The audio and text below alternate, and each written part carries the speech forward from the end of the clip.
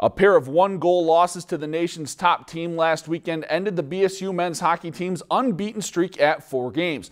The Beavers now sit 4-2 on the season and return home this weekend for a WCHA matchup with the University of Alaska Anchorage.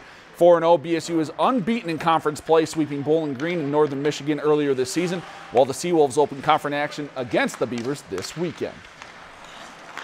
I don't know a lot about Anchorage right now. I mean, they played 4 games. They had a bye weekend last weekend.